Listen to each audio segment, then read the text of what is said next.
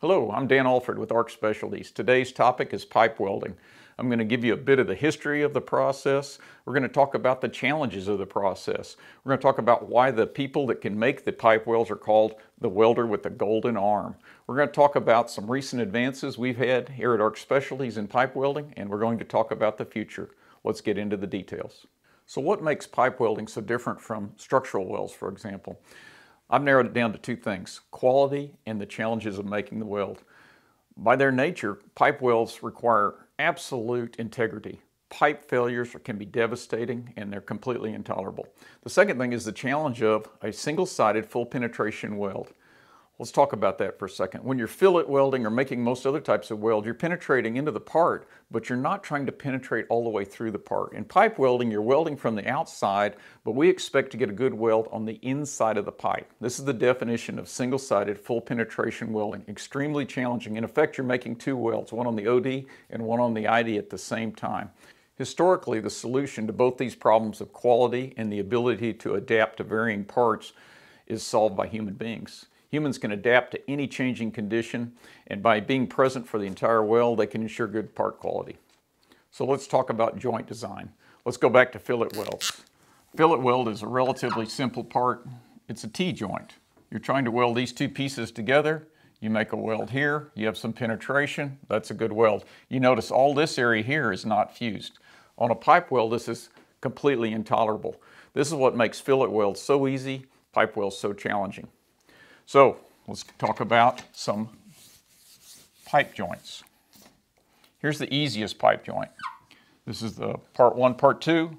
What we're going to do is put a single weld on the inside, then we'll start welding the outside. We penetrate this area here, and then we cap the part out.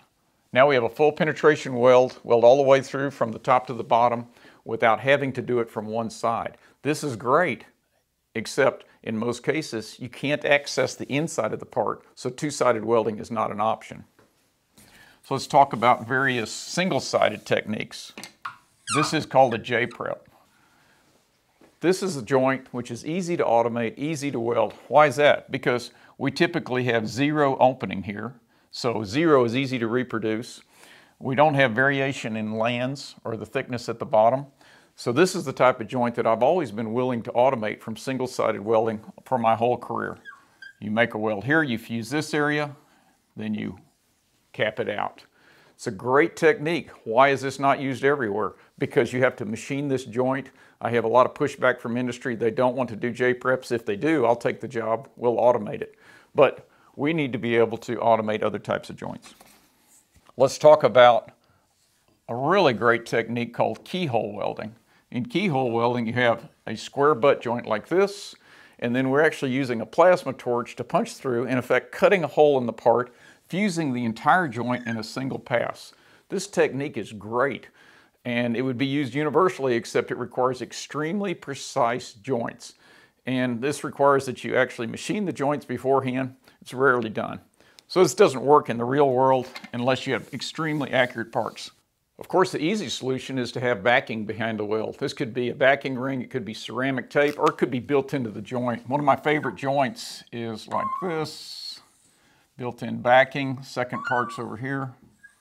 You make the root weld here, hot pass, and cap.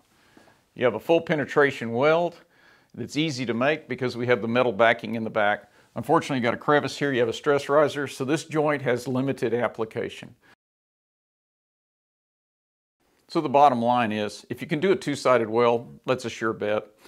If you could give me Jprep, we can automate that for you. If you could do keyhole welding with very good straight square edges, you would do that. But that's not the real world. All pipe, all fittings come with a VBevel already prepared on the end of the joint. So here's one side of the part, there's the land. We'll draw the other side of the part. The length right here on the flat portion is called the land. This is a critical variable which can't seem to be held very accurately. And then there's the gap. We want between a 1/16 and maybe 3/16. Unfortunately, even that range requires adaptive control to weld successfully. Then we also have difference in part height. This is called high-low. All these variables combine to make this a very challenging weld to make. And a human being can do this because they adapt to these changes on the fly and still make a good weld. They'll put the root weld in here with good penetration, good inside weld, a hot pass, and then a cap. This has traditionally been the solution because we have no way to measure and adapt to these four variables that are so critical. This is weld center line, root opening, land, and high-low. Easy for a human being to do, very challenging for a robot for a couple of different reasons, and it all goes back to dimensional inaccuracy. So let me redraw this without a weld. This is called root opening, the distance between the two parts. Quite variable. We'll see everything from a 1/16 to 3/16, and that's still a good tight range, but that's too much of a variation for us to weld blindly without changing our parameters. This distance right here, the distance in height between the two parts, is called high-low. This can vary quite a bit also and causes all sorts of problems in welding. This is called the land length, and the land length is quite variable in these parts. Plus, we don't really know where the joint is in space. We don't know the run out. So with all these variables combined, it's a very challenging joint to automate, very hard for a robot to do.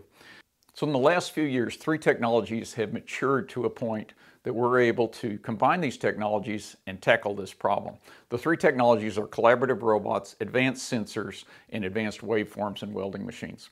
We have to use collaborative robots because they're going to be working around people and they must be safe. We need advanced sensors for measuring and mapping this joint. We're using 2D lasers to map this entire joint. We're going to determine the root opening, the high-low, the run out, and the center line of these parts, map the entire weld, and then create the optimized weld program to handle these variations in these parts. And the third piece of the puzzle was advanced waveforms. We're running a Miller RMD power supply on this one. Miller RMD allows us to handle any joint gap all the way from 1/16 to 3/16. That's quite a wide range. Unfortunately, it won't do it by itself. When you're welding the tight grooves, we have to run a stringer bead. When we're welding the wide grooves, we need to oscillate and slow down. That's the point of our AI pipe bot. It mapped the joint beforehand, and it decided where we could run stringers, where we could run oscillation, and then it optimized the entire weld just like a human being would do. So let's watch an AI pipe bot make a weld. First step is it picks up the laser and it finds the joint.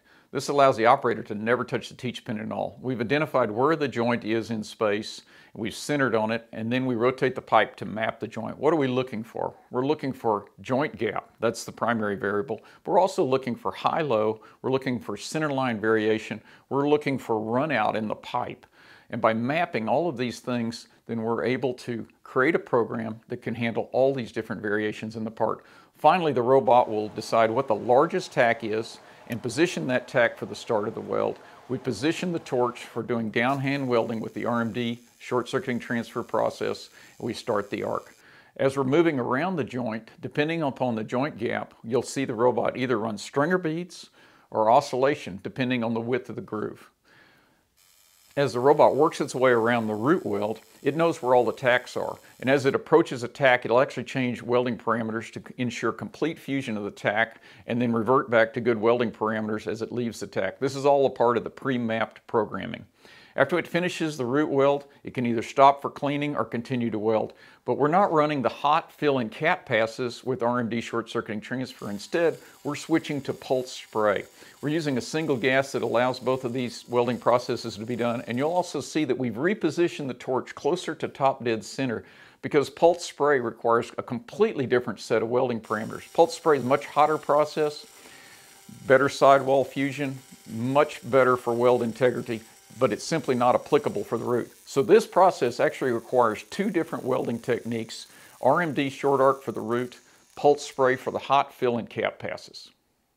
Once you finish a weld, you must inspect it. The first step is visual. You look at the root. We have both minimum and maximum penetration limits on the root pass. We're also looking for good sidewall fusion in the root. Then you move to the outside. You look at the cap pass. Do you have good edge fusion? Do you have sufficient fill? Or is it excessive? If it passes this, then we go on to a combination of non-destructive and destructive testing. For destructive testing, we use guided bends. So you take a pipe weld like this and we cut out a section of a known width, you end up with a piece like this, and then what we're going to do is bend this into a U shape around a plunger of a known radius. What we're trying to do is induce a specific amount of stress into the outer fibers of the weld. So if there's any discontinuity in the weld at all, you'll see it in openings and cracks and tears. So this one passed. Guided bends are great for showing weld integrity and good elongation, but they don't inspect the entire length of the weld. To do that, we'll use non-destructive testing. So what we've done is we've x-rayed these welds, and this gives us a chance to look at every inch of the weld. And by using a combination of guided bends and radiography, we're able to ensure that the AI pipe bot can create sound welds with good integrity. We chose to develop our full penetration single-sided pipe welding technology in the 1G rollout position with our AI pipe bot. This simplified the development process, and it works fine in spool shops where you're able to rotate the pipe. But what about the rest of the world where the pipe is stationary? In this case, we're developing two new technologies. One is bug and band. We're going to implement the AI pipe bot technology in a bug and band system to orbit around the pipe. We're also going to use two robots, one standing on each side of the part, to make the welds on either side. Look forward to these enhancements in the near future. Since the ARC Specialties AI pipe bot has passed not only guided bends but now x-rays, we thought we deserved a celebration and a new end effector. Don't need the welding torch for this.